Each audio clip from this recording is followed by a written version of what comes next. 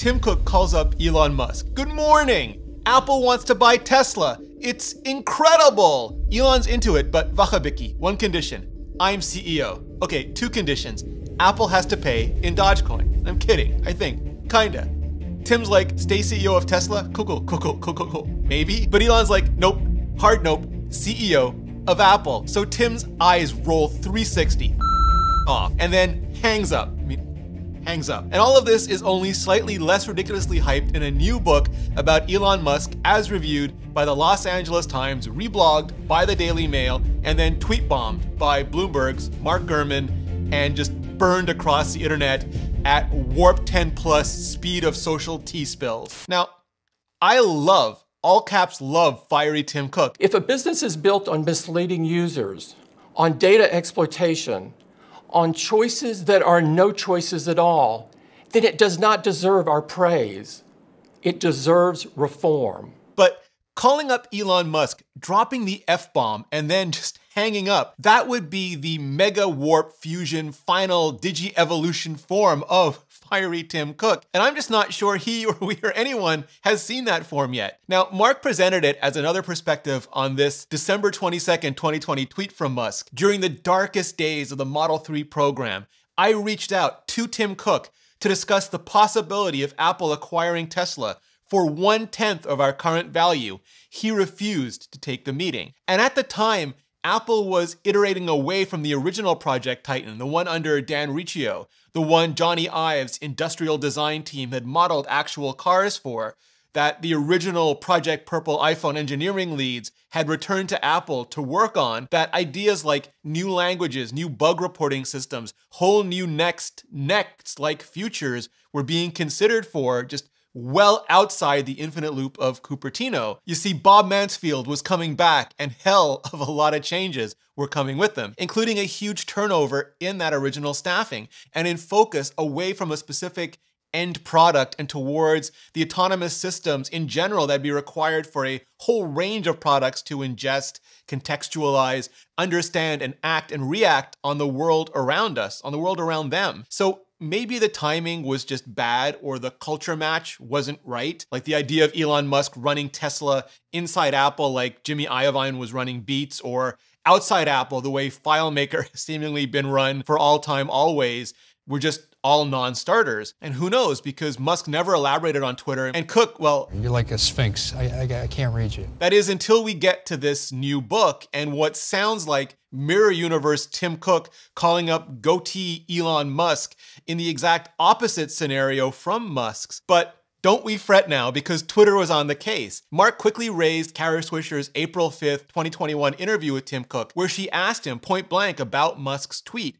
And Cook said, you know, I've never spoken to Elon. Then Elon Musk didn't just raise, but he called, tweeting that the book managed to be both false and boring, and that Cook and I have never spoken or written to each other. There was a point where I requested to meet with Cook to talk about Apple buying Tesla, but there was no condition of acquisition proposed whatsoever. He refused to meet, and Tesla was worth about 6% of today's value. But then Seth Weintraub, founder of the 9to5 empire, went all in, tweeting a photo of Tim Cook and Elon Musk sitting at a White House function together in 2016 with only an Oracle CEO, Safra Catz, between them. So is it impossible to imagine that Cook wouldn't have just good morninged, or that Elon Musk wouldn't have asked if Cook was long on Bitcoin, or tried to suss out Apple's interest in SpaceX carrying their secret satellite network into the stars? But it's also possible that they just meant no substantive talks, least of all talks about a Tesla acquisition. So real fake or just really fake? Let me know what you think. But Tim Higgins, who works for the Wall Street Journal and authored the book in question, responded to the brewing brouhaha saying Musk was given plenty of opportunities to comment on this. He didn't. This anecdote comes from Musk's own account of the conversation, according to people who heard the retelling at the time. Also that Apple was given several opportunities to comment prior to publication and declined. And for the record, they also never responded to my request for comment on the idea that Apple was gonna dump phones and shift hard into hot tubs and just go all in on Yo Siri bubbles. But it's not about me. Higgins finished by tweeting, Cook has said he's never spoken to Musk, which I take to mean not even to discuss Apple Store plans for Mars, which seriously, for maybe the very first time in this video, remains Musk's primary mission and life's works. Never mind that he's advocated for our version of reality being a simulation, likely a simulation within a simulation 666 layers or something deep.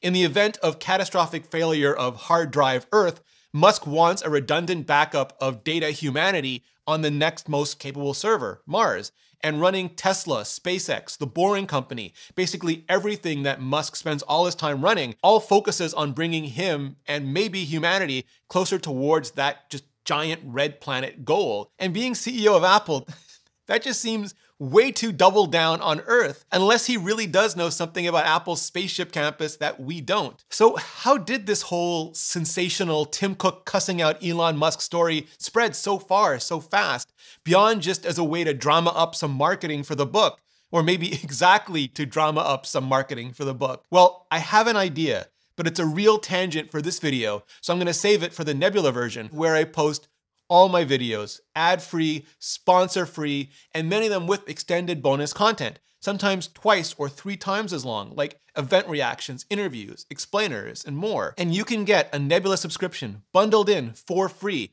when you sign up with today's sponsor at curiositystream.com/Ritchie, or just click the link in the description.